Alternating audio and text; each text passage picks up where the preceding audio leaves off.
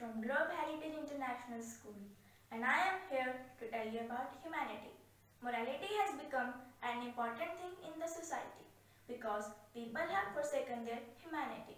If your humanity is alive and active, you do not need any morality. People have put their humanity to sleep and trying to behave like human beings, and it is not working. Morality makes you intelligent, but humanity makes you sensible.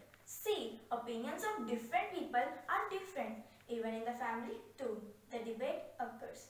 There is always a conflict between right and wrong.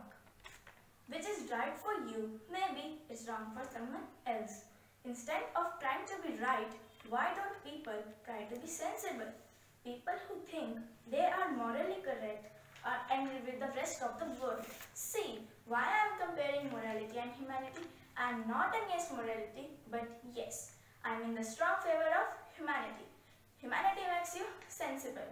Human population today stands at 7.3 billions. We have capabilities, technologies, but they will turn against us. If we humans lack humanity, and it will be a great disaster. Look, there is a difference between a human being and his being human. Anyone in this world cannot bring up humans, we bring up kettles. Human beings are supposed to be blossom. Most humans forget this fact. Maybe the way, in fact, the systematic way of our education is somehow responsible for this. Virtual realities, ego, addiction, etc. have adverse effect on humans' sensitivity. No doubt, technology is not harmful, but when humans forgot about humanity, destruction follows. Why don't people understand the lack of humanity means humans turning against themselves? There is a human way to do good for others.